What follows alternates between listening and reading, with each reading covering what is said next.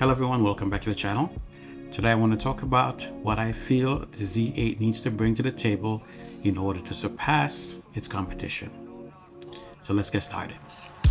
Here I am, just trying to be myself. It's a crazy world, looking to find my place, and all they do is There are a lot of rumors about the Nikon Z8 and what it's expected to bring to the table.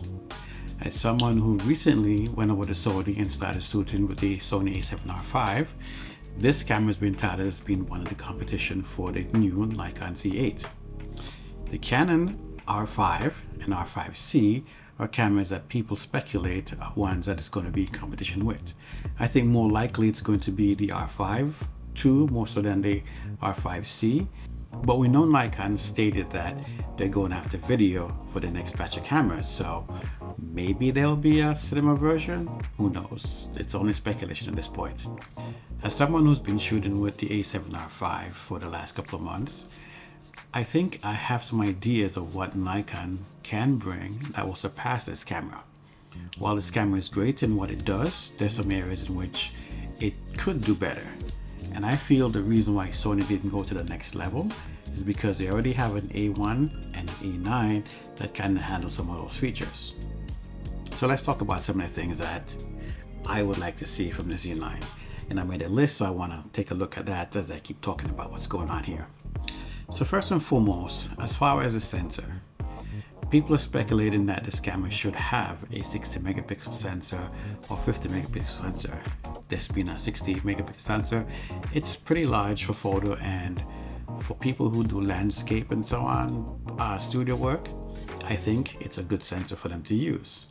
Now, that being said, if you're someone who's looking for a hybrid camera, you may not want that level of resolution in your camera. So let me give you what I think would be a better compromise. The same 45 megapixel from the Z9. And I know a lot of people saying, you know, why you use that? Think about it for a second. Nikon spent the money to get this sensor developed and brought out into the Z9. Why wouldn't they use it in another camera in their lineup? Considering the features that it has, I personally like video features.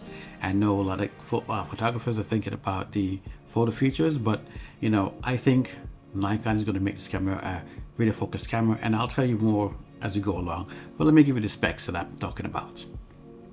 So, same 45 megapixel sensor, same XP7 processor, because I think taking that out of the Z9 and putting the Z8 will give it some really good photo features, as well as they can improve on the video features. On the photo side, I think they should dumb it down a bit, give it some less specs than the Z9, because we don't want it to be on the same level as the Z9, and of course Nikon wouldn't do that to cannibalize their sales. However, if you're gonna cannibalize sales, it's better to do it with your own product line, right?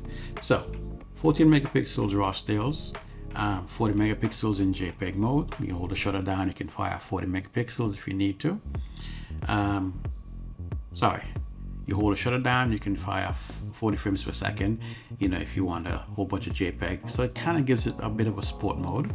Slightly lower buffer than the Z9, again, not to encroach on what the Z9 can do. Electronic shutter up to 116,000 per second. Z9 is 132,000 per second. And a blackout-free viewfinder. I think we'll appreciate that on a camera, that if you're going to shoot some sporting events and so on, that will be helpful. Now, for me, that's pretty much what I'd like to be on the photo side. If you're someone who's looking for something more, put in the comments, let me know what you like on the photo side, and we can discuss it in the comments. On the video side, this is where I think the camera is going to ramp up its features. So the Z9 already come with 12-bit internal RAW, and it also does 4K internal ProRes HQ to 30 frames per second, but I think on the Z8 they can go up to 60 frames per second. Yes, that's my thought. 16-bit external output if you need to have a recorder. If they give it the same 12-bit internal RAW recording like the Z9, that's like next level awesome right there. They may not, again, they don't want it to really go at the same level as the Z9, but if they wanted to make a camera that video people would appreciate, they could do that. Not everyone wants an external recorder. Some people do, And of course, it's going to depend on the size of the body. We'll talk about that in a few minutes. But I think those features should be there. If they're not there, you know, it's okay.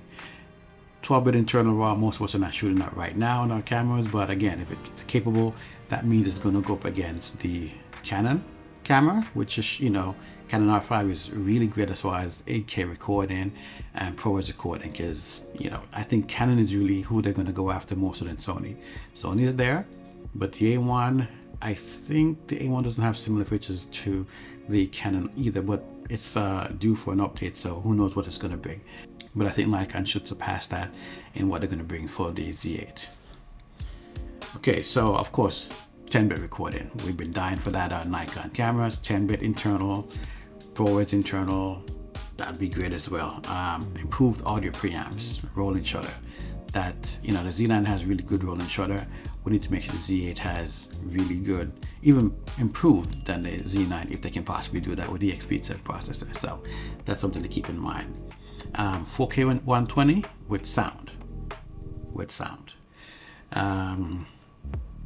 8K 30, if they know, you know, 8K 24, I think that'll be fine. This camera does 8-bit 24 frames per second, but it's 420 10-bit, not 422. But I figure if you're gonna have all the raw codecs built in, ProRes and so on and so forth, the Z9 capability should be, the Z8's capability should be also similar to this, but with 10-bit video, or 12-bit if Nikon wants to go to the next level, and the 8K. They may not do it, that probably requires more cooling. And as we talk about cooling, I guess it's a good time to jump into the body. If the Z8 is a chopped body Z9, that means it's going to be a taller camera, which I think would work if you're going to put a bigger battery inside of it. All these additional recording codecs are going to require a larger battery to run this camera, and having a larger battery, I think you can do things such as an HDR screen and an HDR viewfinder. We are having the capability to record those things, but the screens are not at that level. So if they can do that with a screen, that would be great. Oh, screen, for me, 4-inch multi-angle flip screen. Okay, we need that on the video side. It seems like it's a thing that, you know, photographers hate, and I can tell you, not having it, I wanted it, because like sitting here right now recording myself as a one-man shop, I can see what's going on in the screen. I can tell the thing is tracking my face, audio is working, the red bar around the screen is there. It's recording. Of course, the recording light on this camera, this is the FX30 by the way, and it has lights pretty much all over to let you know when you're recording. So having, you know, some of these things in the Z8 would be great. Multiple recording lights is a great thing. It should have it as well. Oh, and a button on the front so I can, you know, push it right there and start recording just like I do on the FX3. So in talking about all these additional features, part of my mind is like they should make it a box camera or something similar like this FX30 rather.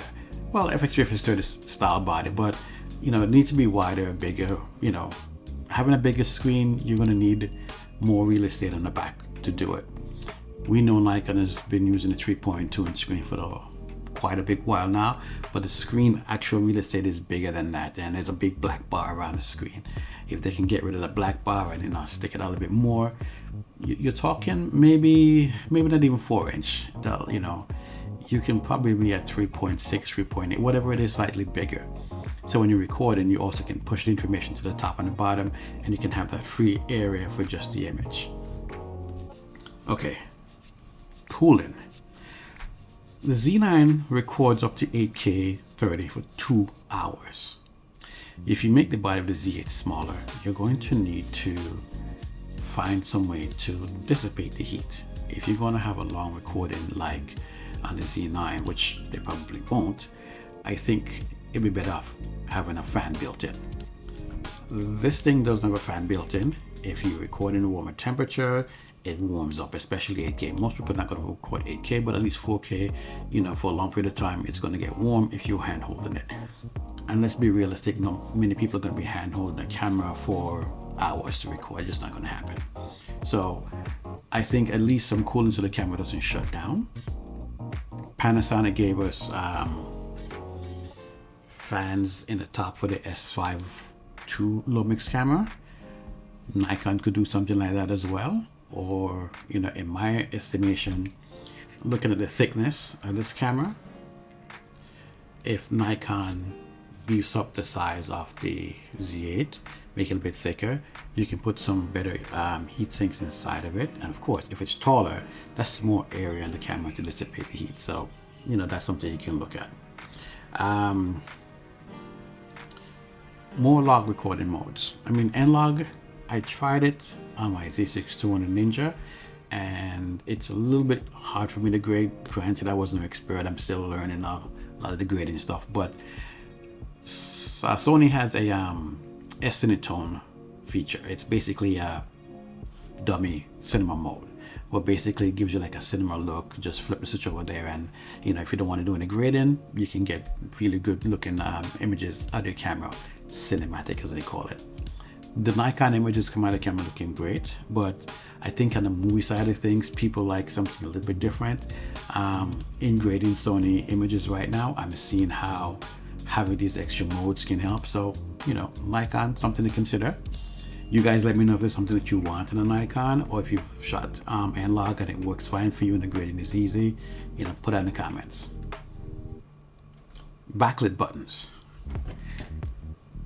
$4,000 plus tax, $39,000, no backlit buttons. I'm like, what the heck? You know, the things you discover after you buy the camera that you didn't even think about. Yes, I'm more video focused these days, but I still shoot photos when I want to, and if I want to shoot something at night, here's something this is lacking. No screen up top to check your info, no lighted buttons on the back, you know, so you can see what's happening. If I want to just focus and turn off the screen, you know, preserve your nighttime vision when you're shooting astro stuff, it's nice to have some buttons back there that you can, you know, program some hard buttons and at least have a little screen dot you can check that it's not, you know, brighten up the light and then you have to readjust your eyes. So yeah, lighted buttons, backlit buttons, that should be on the Z8 as well. Full-size HDMI port. The Z9 has it, then Nikon can put that in on the Z8 as well. One of the other things that I think the Z8 should benefit from is the Nikon Z9's shutter shield. That helps prevent dust getting into the sensor. We don't have it on our Z6, Z7 cameras, but that's something that we definitely would need. And if we're gonna go similar to the Z9 as far as shutter performance, well, sensor performance, then check out the mechanical shutter. You wouldn't really need it. The Z9 doesn't need it. We already talked about the blackout free screen. So if you're gonna have all that feature, keep everything in the Z8, you know, in my mind, sensor side, it should be pretty similar. Certainly cut back some of the features that we don't really need on the video side. I don't want them to do like the Canon with the R5C and do a mode where you go from video to photo mode. I mean, you know, sometimes I think about it and I think it's okay, but it's okay only if the camera boot up time isn't long. Because my understanding is on that Canon camera, it takes a while when you flip the switch for the video for the camera to basically boot into the separate OS and start the video side. I know photo guys are gonna want this camera as well. Nikon is not gonna do only video. Well, Nikon's not gonna do video only. It's not like this FX30 I'm recording on where Sony basically chopped out the majority of the photo features to give you a video camera. I mean, if Nikon does that, that wouldn't be too bad, you know, single frame shooting, so on and so forth. Maybe not single frame, 10 frames per second instead of the 20 that I was saying before, or 40 if you are doing high speed stuff. Because if you're trying to make this Z8 a more video focused camera, then yeah, it does need to have like serious photo capabilities, and I think it would satisfy guys who are shooting landscape and guys who are shooting studio stuff, plus also do some video work. Let me know if there's anything I missed. I'm curious to hear what you guys are thinking. That's my wish list for the Nikon Z8. I'd love to hear what you guys are thinking. Anyway, remember to give the video a thumbs up and subscribe to the channel. I'll see you in the next one. Remember, we don't want this camera to go up against the Z9 directly, but we want it to have some amount of